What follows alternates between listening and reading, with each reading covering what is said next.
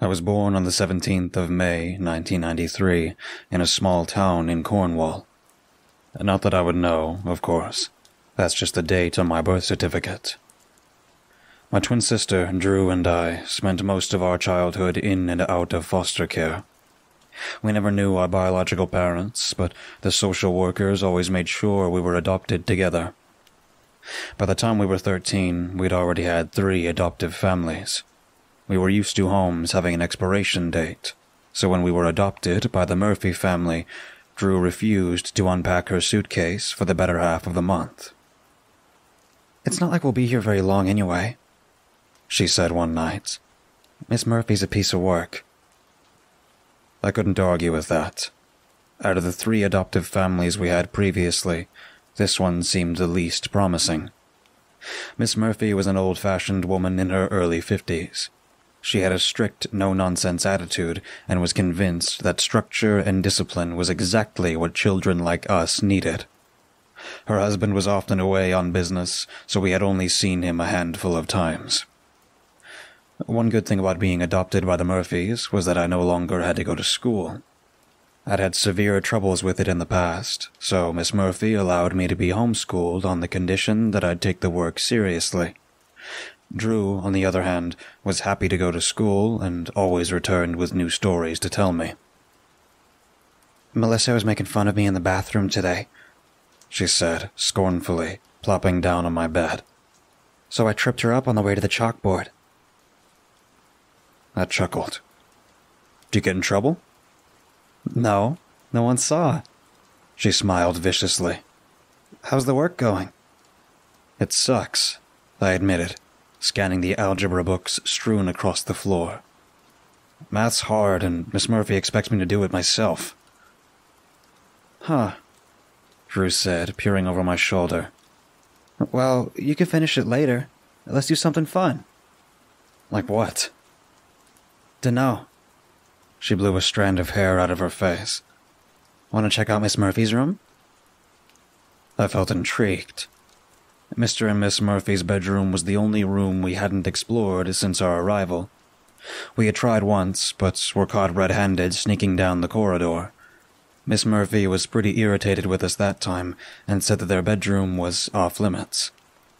Drew must have noticed my hesitation. "She's downstairs making dinner," she said. "She'll never know." "Well, I suppose if we're quick about it," I shrugged. "Great." Drew was already at the door, and I followed her, looking around warily. We tiptoed down the hallway and tried the handle. It was unlocked, and the door opened with a slight creak. It was a bedroom like any other, a double bed, a mahogany dresser, and a wardrobe. That was it. Drew wrinkled her nose, and I knew she wasn't satisfied. She marched over to the wardrobe and flung it open, scanning the contents. The dresser was next. Drew pulled each drawer open with striking force, and I winced every time I thought I heard footsteps on the stairs. "Drew, be quiet! She'll hear us!" I hissed. But she took no notice. "Looky here." She turns to me with a victorious smile. At first, I didn't know what to look at. The drawer was piled high with multicolored garments. Drew was practically squealing with laughter by the time I noticed it. Peeking out from under the sleeve of a red sweater was a small, cylindrical object with a metallic base. "Al and Drew." Miss Murphy called from downstairs. "Dinner." I held my breath as Drew doubled over with laughter. "Enough. Let's go," I said, shutting the drawer and hurriedly pulling her towards the door. She was still giggling as we entered the kitchen. "Drew, shut up," I said, blushing. Miss Murphy looked at us, but said nothing. Did she know what we had done? "How's the homework going?" she asked, as we sat down at the dinner table. "It's all right," I lied. Drew was much better at math than I was. I knew she would help me finish the sums. "Would you like to go to the cinema tomorrow?" Miss Murphy said, stirring her soup. "They're showing a new film about dinosaurs." "But dinosaurs are so boring," Drew retorted. Why can't we see the Alien movie instead? I don't like aliens, I said. Can't you go see it with someone from school? But I haven't made any friends. She pulled a face. All the kids are snobby and stuck up. Well, maybe if you wouldn't trip them up, someone might actually want to be friends with you, I said. Drew stuck her tongue out at me. Listen, I think it's time we had a little chit-chat, Miss Murphy said, nervously picking at the hem of her apron. Drew shot me an angry look. I knew I shouldn't have told on her. I don't know how things were in your previous homes, but in this family, we value honesty over pandering. Oh God, here we go, Drew sighed. I knew she was already thinking about where she put her suitcase. Now, I've tried to be patient, Miss Murphy began. I understand that your situation has been less than ideal, but this is your home now, and I want to try and make things work. Drew kicked me under the table. Ow! Drew, stop! Listen to me. It's normal to have imaginary friends at a young age, but you're almost 14 now. Miss Murphy placed her hand gently on my shoulder. I gawked at her. I don't have imaginary friends. Miss Murphy looked gravely uncomfortable. You must understand. She spoke softly. Drew isn't real. I looked at her, and then at Drew sitting on the chair next to me. I wondered if perhaps Miss Murphy wasn't in her right mind. What do you mean? She's my sister. You adopted us. You just called us both down for dinner. I noticed a glint of tears in her eyes. No, darling. I only called you.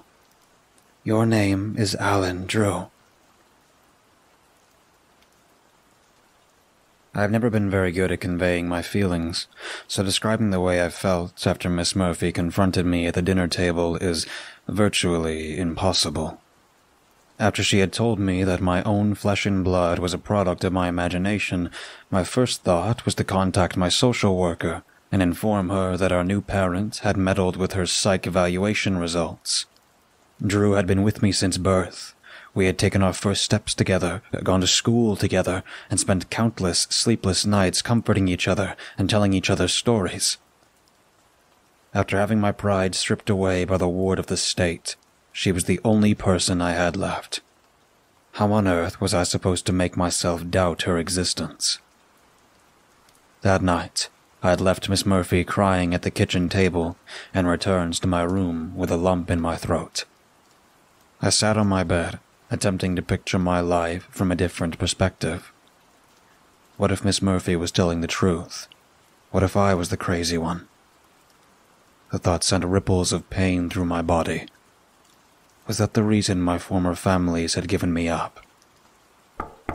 A knock on the door interrupted my thoughts and made me jolt upright. Knock, knock. Drew was hovering in the doorway. May I come in? She had always been very brash, so it was unlike her to ask. I must have nodded, because she crept into the room and perched on the edge of my bed. How are you feeling? She asked, clasping her hands together. I stared at her, at a loss for words. After hearing what Miss Murphy had to say, I wasn't sure I was supposed to respond. Third time's the charm, they say. She tried again, her eyes twinkling callously. Who knew we'd end up with this lunatic? I sat still, studying my hands and twisting my fingers until my muscles ached. You don't actually believe her, do you? Her tone was suddenly sharp. Alan, she's raving mad. Anyone can see that. I looked at her, my eyes brimming with tears. There she was, with her chestnut hair tucked behind her ears, looking just as real as anyone else. I've been thinking, I began, gathering my courage and trying to maintain my composure. Of all the times you asked me to order for you at a restaurant, You said you were too shy. Was that a lie? She opened her mouth to speak, but I didn't wait for her to respond. Or the time I asked you to take the dog outside, and you ran away? Alan. Drew shot me a warning look, but I took no notice. And what about the time you sang at the nativity play, and no one clapped? Drew sat, motionless. You don't believe me, she whispered. You don't believe I'm real. Tears rolled down my cheeks and dripped into my lap. No. I'm sorry, Drew. I don't. Drew showed up less and less after that. She had knocked on my door several times in an attempt to restore our relationship and make amends, but I had always blocked my ears and shut my eyes, telling her to go away, until she did. I had opened up to Miss Murphy about my struggles, and felt pleased to know she wholeheartedly supported me. Before I knew it, I was all grown up, and had found a place of my own. Miss Murphy had been kind enough to lend me some money to start me off, and had helped me move my things into an apartment on the other side of the city. The flat was spacious and airy, but significantly too large for a single college student. 2 bedrooms and a dining room seemed like overkill, so I put up an ad online in search of a roommate. Soon enough, I had received several replies. I ended up choosing a student of a similar age to move into the bedroom adjacent to mine. His name was Luke. Luke was exceptionally social and frequently invited friends over to hang out. I didn't mind, of course, as long as he gave me a heads up beforehand. He would always ask me to join them, but I almost never did. I preferred my own company, and mostly kept to myself in my bedroom, playing video games and catching up on my homework. One night, I woke up extremely thirsty and made my way to the kitchen to get a glass of water. As soon as I opened my bedroom door, however, I heard voices in the kitchen. I wondered if perhaps Luke had invited friends over and had forgotten to tell me. I remember thinking it strange, as it was a Wednesday night, and we both had lectures the following day. As I got close enough to discern the voices in the kitchen, I realized that Luke had a lady friend over, which was likely the reason he hadn't told me. I decided it was probably best not to disturb them, and had a drink from the bathroom sink, before heading back to bed. The following morning, I woke up early and went to the kitchen. Luke was already there, sitting at the table and reading the newspaper, as he usually did. "Morning," I said. "How was your date?"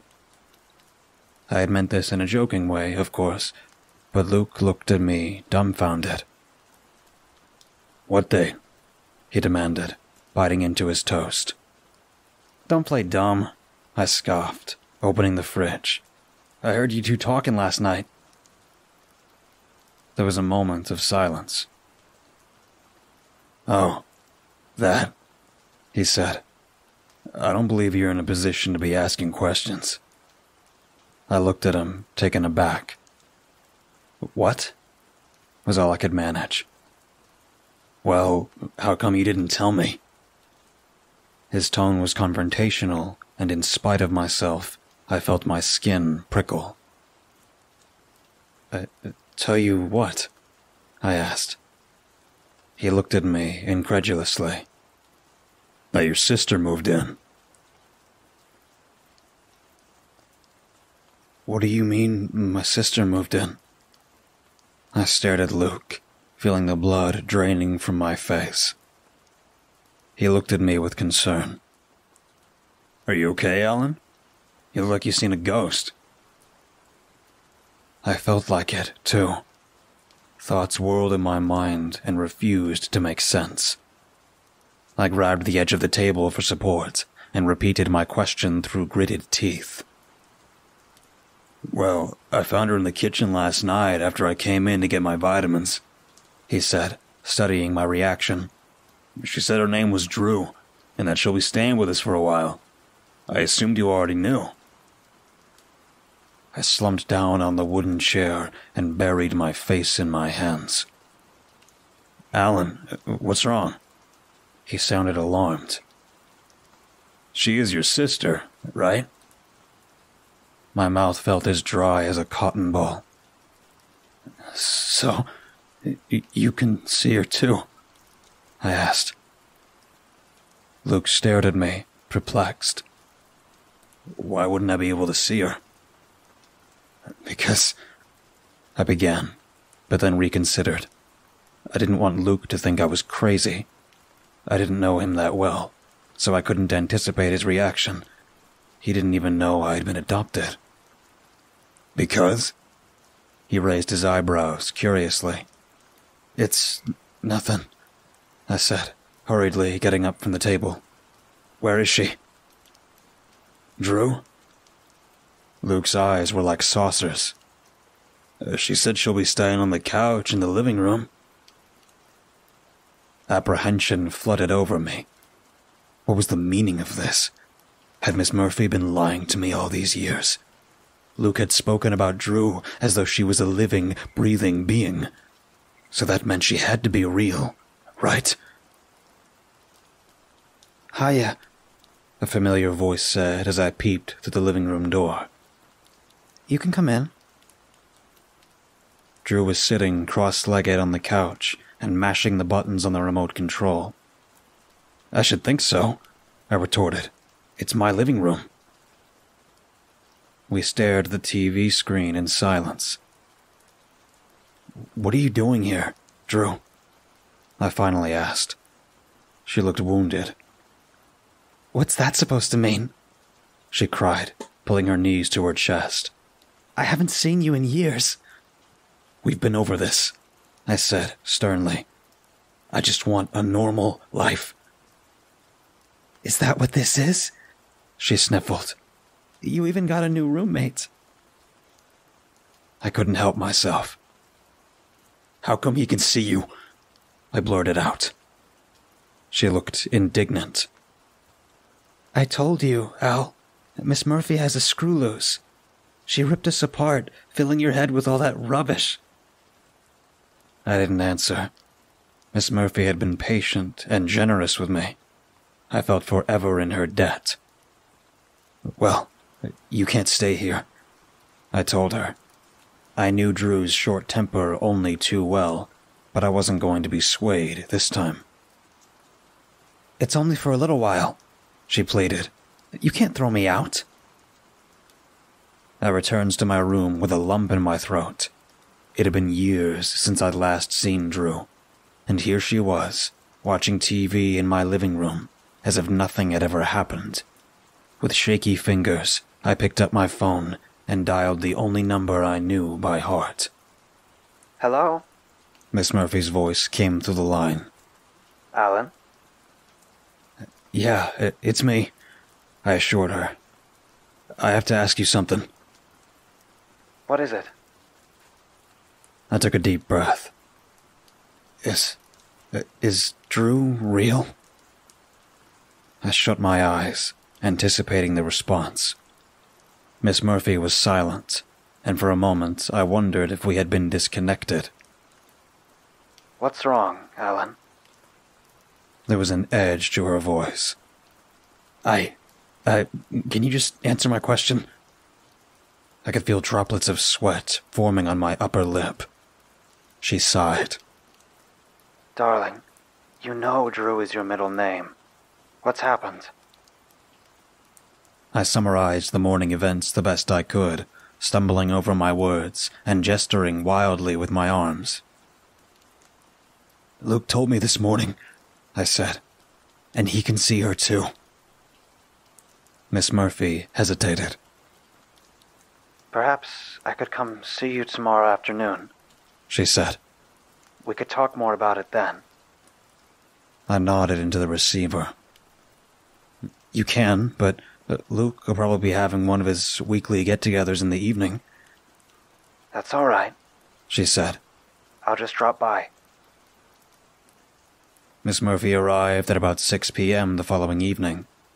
I had warned Luke and his buddies not to get too rowdy, as I didn't want her to get the wrong impression. He had agreed and ushered all of his friends into the kitchen, letting us have some privacy. Drew had refused to leave, however, and loitered in the living room, so I led Miss Murphy into my bedroom, shutting the door behind us. "How are you feeling?" Miss Murphy asked as soon as we sat down. "I'm all right," I said, as a muffled pop came from the kitchen, followed by a subdued cheer. "Sorry about the noise. Luke's having a party." Miss Murphy nodded, studying me carefully. "Luke is the roommate you told me about?" she asked. "Yeah," I said, fiddling with my pocket zipper. "He moved in about a month ago." Miss Murphy took a deep breath. "Listen, Alan. The reason I came over is to check if you're okay," she said. "You sounded awfully distraught over the phone." I stared at her, unsure of what to say. "Have you been taking your medication?" Her tone was very serious. I winced. There was a long, tense silence. "I haven't," I admitted. Miss Murphy's face fell. "But everything was fine up until yesterday, I promise," I said, trying to salvage the situation. "This was the first time I've seen Drew in years." I heard the kitchen door open and the shuffle of feet in the hallway. A knock on my bedroom door signaled that the kitchen was no longer occupied. "It's all right, they're just leaving," I chuckled. But Miss Murphy looked paler than ever. "Alan," she whispered. "What's the matter?" I said, a chill crawling up my spine. Her eyes were brimming with tears as she reached for her phone. "There's nobody there." I felt like I had been punched in the stomach. Despite chills running through my body, sweat was pooling under my arms as I gawked at Miss Murphy, bewildered. This couldn't be happening, I thought. Not again. My mind had betrayed me so many times before. I felt like a lunatic. I leaned against Miss Murphy's chest, sobbing heartily, as she rocked me back and forth. "What's wrong with me?" I cried, dabbing my sleeve over my blotched face. "Nothing's wrong with you, darling." Her voice was soft and soothing. "You just need to take your medicine." I squinted through my tears to see the bottle of pills sitting on the bedside table. "You mean neither Drew or Luke is—" I couldn't say the word. She rubbed my arm reassuringly and nodded. "This is your apartment," she affirmed, reaching for the bottle of pills and shaking one into her palm. "Here, take this. You'll feel better." I swallowed the pill and sank into my pillow, overwhelmed by the day's events. I couldn't wrap my mind around Miss Murphy's words. My whole existence seemed to be in question, and I was afraid that soon I wouldn't be able to discern my reality from the truth.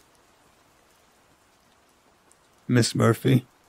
I said, staring up at the ceiling. "Yes, Alan." She turned her head to look at me. "Will I have to be—" I swallowed. "Admitted?" She hesitated. "No, I shouldn't think so." She tried to sound positive. "As long as you take your medication." I nodded, drawing my gaze back to the ceiling. I'd have to take it.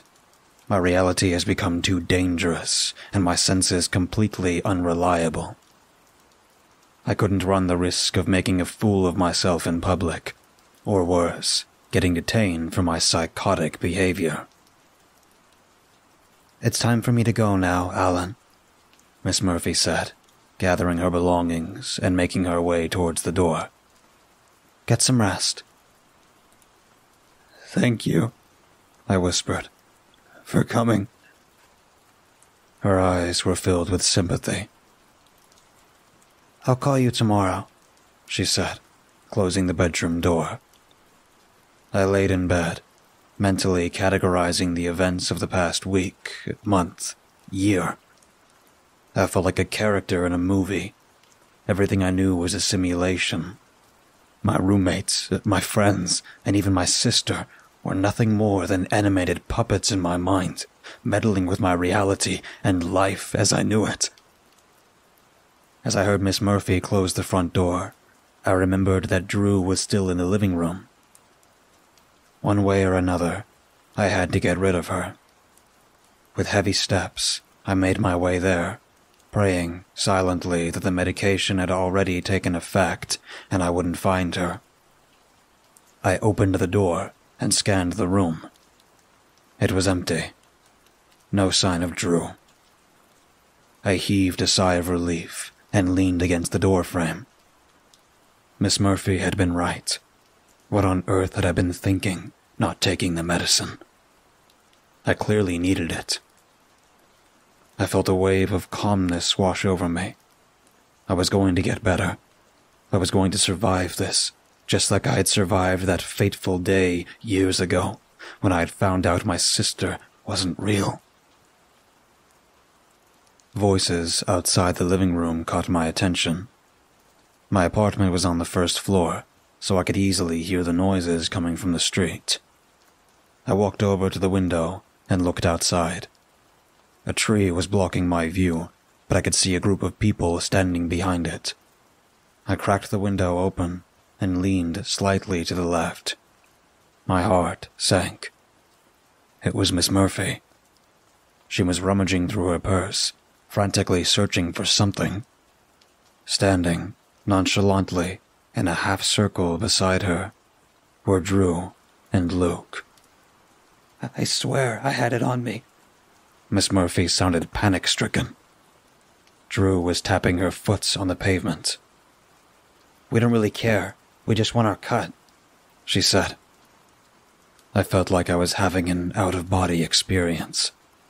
There they were, the people closest to me, all together, all talking, as though they didn't have a care in the world. "You'll get your cut." Miss Murphy was irate now, placing the contents of her purse in a neat pile on the sidewalk. "I must have left it inside." What were they talking about? I felt faint. "Well, go back in and get it then," Luke retorted. "We don't have all day." Alarm bells went off in my mind. Miss Murphy was about to come back to my apartment to retrieve something she had apparently left behind. I shut the window and bolted back to my room, looking around desperately for anything out of place. Nothing caught my eye at first, and I panicked, picturing Miss Murphy climbing up the stairs, about to let herself in the door at any second. Then I saw it. A black, rectangular box peeking out from a couple of photo albums. Upon closer inspection, I realized it was a camcorder. I grabbed it off the shelf and stuffed it inside my sweatshirt pocket, just as the front door flung open and Miss Murphy barged in. She was out of breath and red in the face, which got even redder as she saw me watching her from the center of my room. "Alan," she cried. "I thought you'd be asleep." I said nothing. "Are you all right, dear?" she said, her eyes drifting toward the bookshelf. She exhaled sharply and noticed the camcorder was missing. "Alan, there was a camera," I said, pulling it out of my pocket. She tensed up, a vein appearing in her forehead. "Alan, give that to me." She kept her voice low, despite the hue of her face.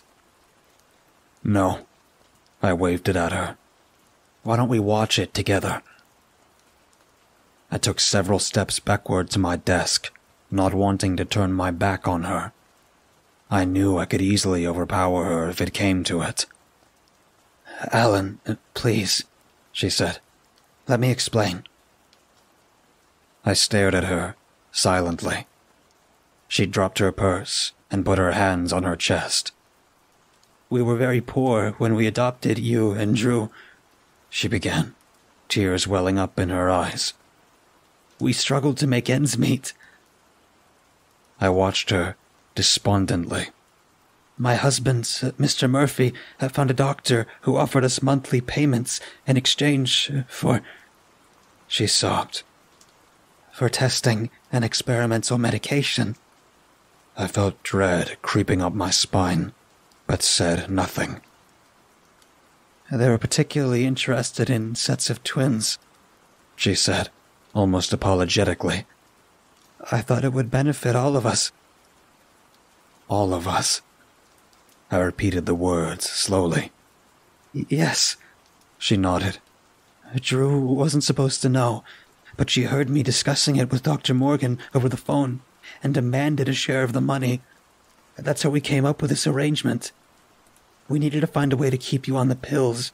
When Luke told me you hadn't been taking them, I sent Drew over to fight our cause. I swallowed. Is that why she came here? I said, to convince me I was sick. Miss Murphy flushed. The experiment went on longer than we had expected, she said. Dr. Morgan said the medication might have lasting effects. What? What do the pills do? Miss Murphy winced. You mustn't stop taking them, Alan. What do they do? I demanded, staring her dead in the eye. She sighed. They maintain balance in your brain, she said, wringing her hands nervously. I broke out in a cold sweat. Which means? Miss Murphy took a few steps back. They keep you from going crazy, she whispered.